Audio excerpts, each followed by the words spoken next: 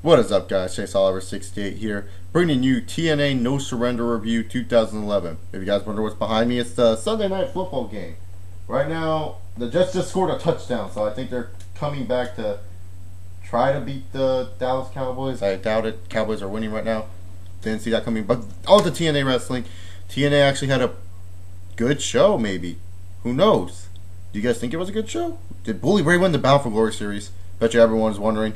Let's go and find out. First, we open up the card with Jesse Sorensen versus Kid Cash, #1 contenders match for the Exhibition Championship. This feud has been kind of going back and forth on TNA as of late. We've had Kid Cash and Jesse Sorensen have matches with one another, and both have a win over each other. Jesse Sorensen ends up winning this match. Very good opener. Got the crowd hyped up. And it was nice to see that TNA did care about their Exhibition, opening up the show with the feud that they were building on Impact, putting it on there. Overall, I thought that was good.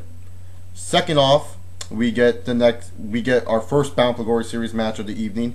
Bully Ray versus James Storm. Now, this match wasn't really technically sound. It wasn't the best match technically, but the whole point of this match was to build Bully Ray's character into the point where you wanted him to see to lose tonight.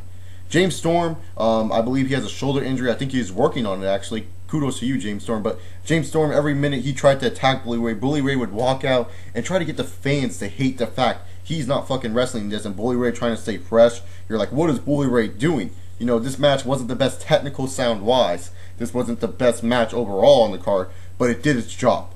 It got Bully Ray hated even more by the end of the night, and we'll see how much of that hatred rolls on into the Bound for Glory Series final. Next up, we got Knockouts Championship match. Winter versus Mickie James for the Knockouts title. The match was good, but the ending, oh my god. So Winter spits her stupid miss in the eyes of Angelina Love, and then spits the miss in Mickie James again, and wins the Knockout title. Now TNA, I wonder, why the fuck was the whole point of putting the title on Mickie James in the first place? I just don't see the point. If you had, any sense, you would have just kept it on Winter and have Winter win this at No Surrender instead of having that match on Impact and have Mickie James win the title, and then thus making your Knockout title mean nothing, because obviously you show you don't care because you'll trade it all back and forth every week. It's kind of stupid in my opinion. I'm fine with Winter winning. I said it in Ace's TNA Bound for No Surrender predictions that that Winter winning would be okay for me because it will set up eventually Velvet Sky maybe facing Winter for the TNA Knockout title. I just don't understand why you put it back on Mickie James if she's ended up going to lose tonight. That's next up, we got the second Bound for Glory series matchup, and this matchup for Robert Roode to tie for the Bound for Glory spot and Gunner. They need to get 10 points, so which means they need to win by submission.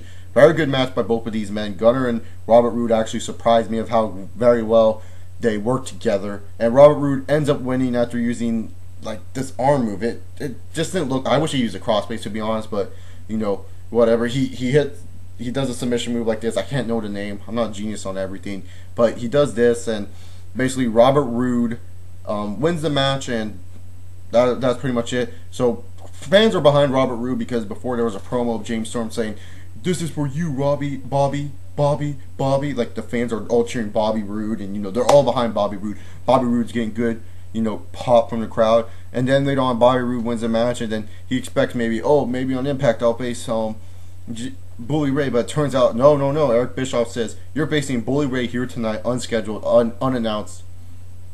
Makes sense to me. Why wait till Impact when we can get this match now done and over with?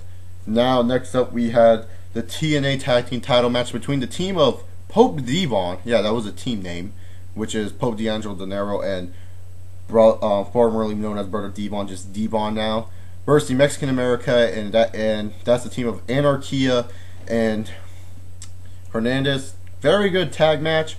Surprisingly, I thought Pope and Devon couldn't coexist, but they're coexisting very well. I thought something would end where they would end up leading to a feud in Bound for Glory, and it just didn't seem like it. And that was a good tag match until the ending. The ending was kind of meh, but besides that, the match was overall pretty solid. Each tag team hit their spots. Mexican America won, Right People won. Can't complain here. I just wish the ending was not so utterly stupid. And what's with TNA when they have someone on the outside, they have to interfere every 10 minutes? I'm just saying, it's kind of stupid.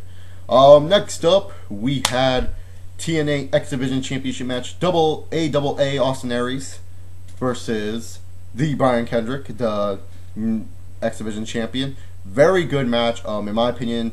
One of the matches of the night, the second match of the nights after this. Very good match by both of these men. You know, having all this go on with these two athletes, putting on the slow pace, putting on the submission moves, and going to the outside. Looked like Austin Aries wouldn't win. Looked like Kendrick wouldn't win. And Austin Aries winning X Division champion. And now hopefully we get Jesse Sorensen versus Austin Aries for that TNA X Division title. I can't wait for that. If it's at Bound for Glory, that sounds good to me. If they build this up right.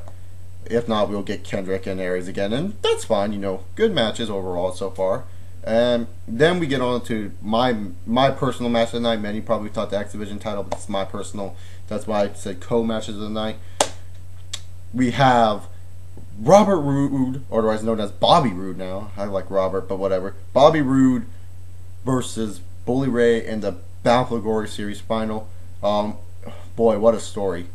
You know, Bobby Roode becoming a star today. Pretty much, the crowd was very behind him. How they build us up, making the crowd behind Bobby Roode. And then in the end, you had Bully Ray basically, you know, in the beginning, Bully Ray was just doing what he did with James Storm. He and the crowd even more hating on Bully Ray, saying if Bully Ray wins, we're pretty much going to be pissed. We want Bobby Roode, and Bobby Roode, the crowd was very behind him. This was great. TNA build up a new guy. We bitch and moan about TNA not building up the new talent. We got one. And Bobby Roode won the Bound for Glory Series match. Very good match by both men. Bound for Glory, God, very good match. In my opinion, Bobby Roode going to the Bound for Glory main event. That's good.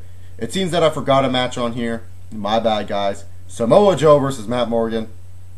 Alright, okay match. Matt Morgan wins. Makes sense. He's coming back. And they want to build up some Angry Joe some more. You know, they want to build up Angry Joe in the near future when the time's right. So, fine with me. Maybe Matt Morgan and Samoa Joe will have a monstrous ball match. Who knows at the pay-per-view. Then we get on to the triple threat main event match for the TNA World Title. Mr. Anderson, Kurt Angle, and Sting for the World Championship. Kurt Angle's the champion, of course. This match went a little bit short. The time was kind of running down, but the Bound for Glory Series match made up for it. Okay, TNA World Title match, and Kurt Angle ends up winning, but this is the way he wins. Mr. Anderson, you know, on the outside just chilling, and Hulk Hogan comes out, attacks Sting.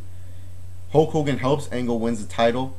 And this is setting up Hogan versus Sting for Bound for Glory. That not only is it helping setting up for this match, but it's hoping Kurt Angle get more heat in time for Bobby Roode and making Bobby Roode a bigger star. Overall, I like the show. You know, the matches I thought were pretty good. Most of them, you know, the right storyline senses, except for the TNA Knockouts title match and the Bound for Glory, and not the Bound for Glory, the tag team title match had a weird ending to it. But besides that, this show was overall good to me. I give it a solid B+. That's pretty much it. If you guys enjoyed this video, subscribe up above for more content from me. Comment down below your thoughts on TNA No Surrender. Follow me on Twitter, add me on Skype. Chase Oliver 68 is all of them. And pretty much that's peace. Enjoy your Sunday Night Football. Enjoy your 9/11. And also thank you very much TNA for having Sarita do that tribute to her dad, talking about her father, who was a victim of 9/11 sadly. I thought that was a nice touch, and that was great. Overall, peace everybody.